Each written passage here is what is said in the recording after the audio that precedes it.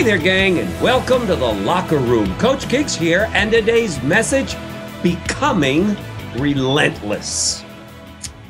If you haven't read this book and you're serious about achieving great things, you got to go out and get that book, Relentless. This is the guy that dialed up Michael Jordan for his incredible career. In the book, you're going to learn what the difference is between being a closer and a cleaner. What I want to do in this brief broadcast is describe to you what a cleaner looks like, acts like, walks like, and talks like. And that has to be you and me, gang. So let me go through it. Number one, when you're a cleaner, you keep pushing yourself harder when everyone else has had enough. Number two, you get into the zone. You shut everything out and you control the uncontrollable. Next, you know exactly who you are. Michael knew who he was. Next, you have a dark side that refuses to be taught to be good. Oh, I know some of you really like that one. Also, you're not intimidated by pressure. You thrive on it. When pressure comes my way, I get excited about it. It means I'm about to go to a new level. Next, when everyone is hitting the in case of emergency button, they're all looking for you.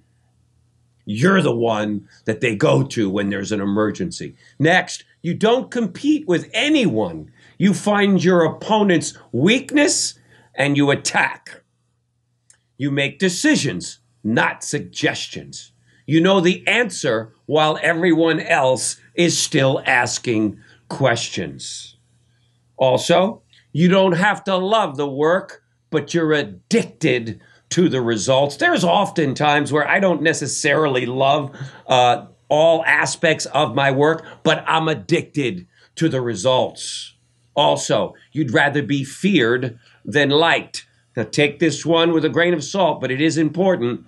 I've always said this. I'd rather have people respect me than like me, because respecting me simply means that they hold me in higher esteem. Liking me, well, that can come and go. Some days you like me, some days you don't.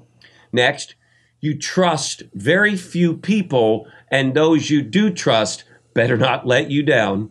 I know some of you identify with that, especially you high-level leaders.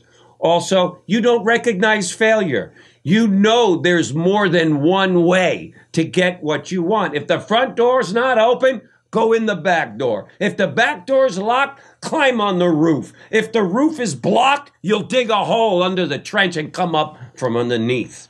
You refuse to quit. You're relentless. And last, you don't celebrate your achievements because you always want more. That's my message today, gang. Be relentless in 2018, and together, let's change the world and make it a better place. Thanks for joining me, gang, and we'll see you in tomorrow's broadcast. Bye-bye.